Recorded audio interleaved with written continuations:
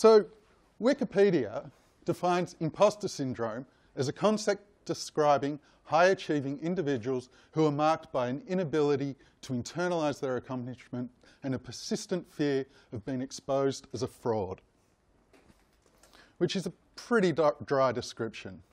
I prefer something much more blunt. Imposter syndrome is that internal voice telling you that despite objective success, you're shit at your job. There's going to be a few quotes. So this is a quote by Ron Chernow, who's a historian and an autobiographer, and he's describing someone that I think has imposter syndrome. And I really like the quote because it's quite direct, but I think the key phrase is the one at the end, the unspoken melancholy of the prodigy. Put another way, the more you know you don't know. The person who Chernow was describing was most active during the 1780s. Yes, 1780s. But his actions still influence how we live to this very day. What's his name? Alexander Hamilton. Here's Alexander Hamilton. He's a bastard orphan, an immigrant, a decorated war vet who somehow became Treasury Secretary to Washington, the President. For better or worse, the system that he and the other founding fathers implemented very much affects our day-to-day lives to this very day. And talking about historical characters is really quite interesting, especially if I use a publicity still from the musical based on Alexander Hamilton's life, which may or may not be my current obsession. However, the nature of these talks require that I open up. The nature of these talks require allowing you into the speaker's dark places. The nature of these talks require confessing to thoughts that the speaker would rather keep to themselves. The nature of these talks require dropping the self-confidence, dropping the veneer of confidence and allowing the self-doubt to shine. And the nature of these talks asks something of you, all of you as members of the audience too. They ask you to acknowledge that. And as an aside, and I'm going to get a little bit meta here, I'm afraid, I was a little bit late writing this talk. And as Tare will be able to tell you, I got quite nervous that I was even going to be able to deliver this talk.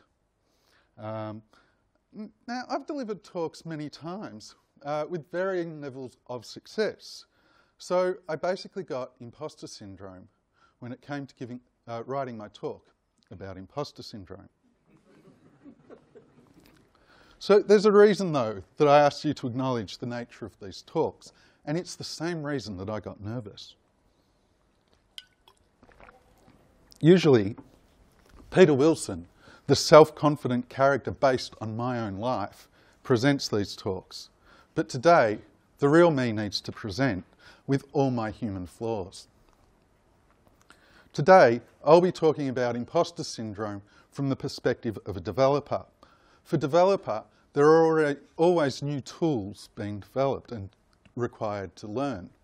There's new frameworks being released, there's new tools introduced for writing existing code. And it's the same for other web professionals, be they writers, illustrators, marketeers. And I'm sure it's the same for other industries. But I can't talk to any of that. I can only talk as my experience as a developer.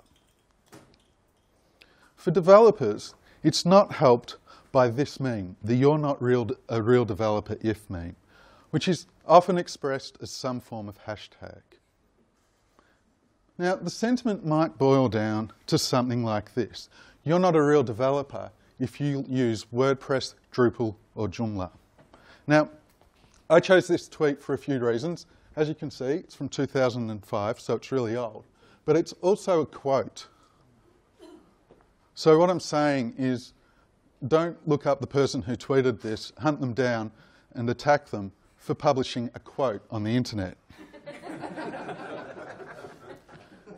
Now, my immediate reaction to quotes like this is to think that they're hogwash. It's about as logical as me tweeting that you're not a real developer unless you can optimize this CSS without converting it from its binary form. It's ridiculous. If you can open your editor of choice and write code that works as you intend, you are a real developer. If you've set up your editor with tools to make coding easier, you are a real developer. But it's more than that. You don't need the validation of some randoms on Twitter telling you what is or isn't real development. So they're my thoughts when someone tries to tell me what is or is real development and that I'm not a real developer. But that's not the bit that sticks. What the devil inside me says is far more hurtful. You're not a good developer. I mentioned during the introduction that these talks require removing the veneer of confidence. These are my thoughts without it. I can see that objectively I'm relatively successful. It's just that one day my career is bound to come crashing down around me. I've made this comment behind me on stage a number of times on WordCamp stages. I see myself as a front-end developer who knows enough back-end to be dangerous. It was never entirely true, but it was a self-effacing way of saying that I started as a front-end developer before becoming a back-end developer. What is entirely true is that I came to the web from the front end, with my first book on web development being a first edition HTML for Dummies in 1995. What is also true is that I spend my working day with developers who have worked on good, honest, proper programming languages their entire career. They most certainly didn't start with a Programming for Dummies book sometime in the mid-90s. My job is working on enterprise-grade WordPress sites at HumanMade. When I went for the job, I very much emphasised my experience as a front-end developer. By way of comparison, 2 of my colleagues were on the core team of 4 that led the development of the WordPress REST API. I can recreate the blink tag in 6 lines of CSS. These days, I find myself writing much more PHP than I do anything else. But I spend a lot of time on Google looking up the documentation. My internal monologue loves to make a witty remark about being endorsed for guesswork on LinkedIn. Every now and then, one of the real developers will give me some good, honest CSS to get my teeth into, because it's nice to have a good, proper front-end developer around when they're needed.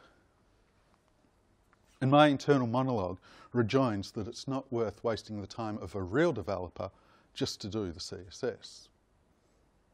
My inner monologue is a real bastard. So that's the disconcertingly honest kind of thinking that goes into imposter syndrome. I'm not going to make anyone put up their hand, but I'm willing to heavily bet that at least some of you in this room saw a little bit of yourselves in this talk. Which begs the question, how to manage imposter syndrome? Clear Left is one of the leading digital agencies globally, and they're particularly leaders when it comes to front-end development. And they have a really simple approach when it comes to sharing knowledge in their office. They have this, a skills board. I can look at this board and I can see that if I want to know about responsive images, I go to Mark. If I want to know about using media queries inside responsive SVGs, I go to Charlotte. I love this idea for a number of reasons. It's smart as it is simplistic. The skill board says that there is an expectation of learning on the job. It says there are skills you will require for your job that you don't know yet. Go off, learn them, jot a note on the skills board when you're done so that you can share that learning. The expectation of learning is not the important bit though. The most important bit is the expectation of ignorance. the reverse side of the coin. It's saying you have the ability to do this, but you just don't know the messy details yet. The logic behind development, be it front-end development or back-end development, is far more important than any particular detail. Looking at this board, I really like that it's held together with post-it notes and sticky tape. It's a lot like knowledge itself. One of the reasons I feel like an imposter is because I don't know stuff off the top of my head. I need to look it up. A few weeks ago on Twitter, there was what my internal monologue dubbed the "you're a real developer if" meme. Senior developers with loads of experience were posting their not-so-guilty secrets about how they'd work. A Google lead confessing to having to look up how to get a string's length in Python every single time they need to write it. A real developer confessing to copying things from Stack Overflow. Sound familiar? I said earlier, you don't need the validation of randoms on Twitter to tell you what is or isn't real.